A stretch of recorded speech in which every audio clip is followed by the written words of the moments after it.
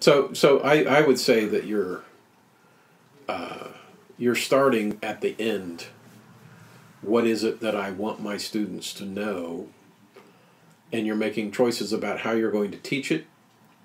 And as you do that, you're making choices about how you're going to know that they've caught it.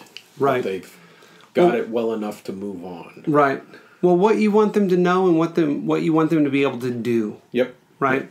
So in the sciences, which, man, science is getting a lot of positive play in this conversation. One of us has a minor in science. And it ain't me.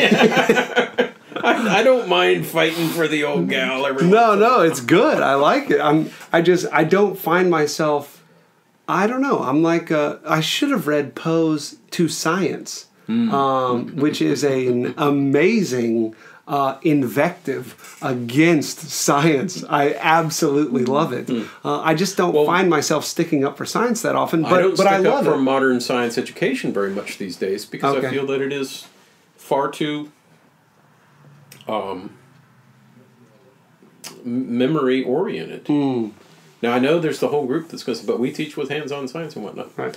Well, that's where I was going. I was going to labs. Yeah. Right. I was because what you can know, okay, memory, and what you can do, right, the lab. Yep. And then there's also the sort of what can you do in conversation, additionally. Right. That would be outside of either of those. No, but so we're more back to, I think, an important aspect in my formation as an educator, and that's Mortimer Adler's 3 columns that says that there is go ahead. knowledge, and there is skills, right, and there is this notion of understanding, and that each has their appropriate vehicle. Right. That knowledge is best gained through lecture.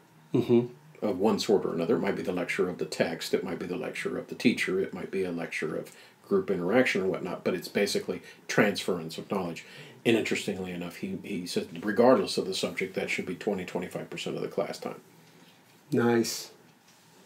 Now there's this whole, what's the other? Right. And he puts a big emphasis on the fact that teaching to do takes more time than teaching to know. And so a good deal, the proper mode of teaching to do is coaching. Okay, so I'm writing. I feel so good about all this editing work that I'm doing with all my students, like just editing their papers, like on the projector. Yeah. Because you are you're it corroborating what I'm doing. Yeah. Or we had a 3rd grade teacher at one point who when the projectors first arrived in the classrooms, I could just see her face. She just looked at that and went, "Oh yeah," and would sit there. And the kids would be composing with her as the fingers. Okay. And it would go up there, and there would be this discussion and this revision and this and an essay in its glory would be made by the class. Okay. And then that's formative assessment. Right. Can you do what I'm trying to teach you to do? No, not like that, like this. We're not talking about grades at this point. We're talking about just do the thing. Let's screw it up. Right, sure. So that we can see how it screws up. And then let's do it the right way. But at some point then, yes, the projector went off and the paper came out and now you write. But you've already done it. Yeah. It's not this what? Right. Go home and write me a paper on dogs. And I've had a son come home and I've drilled him a little bit on what parameters. He just told us we needed a paper by Monday on dogs. Right. Did he tell you where to look? No. Right. Did he give you any notion of how long, what should be? No. Just write a paper on dogs. That's all he said. Right. That's cruelty. Yeah. Okay. Yeah. The child isn't. And this is a 4th grader. Wow. They have no concept of where to go with that. Right. And it's far too early to do that to a 4th grader. But with assessment, this is as much a judgment of the teacher as it is the student. And I think that's why there's all the death language. Right. Is that so who of us hasn't taught and been grading going, no, you're right. You idiots. You're right. I know I taught you this, And really what we're saying is not invective towards the students. No.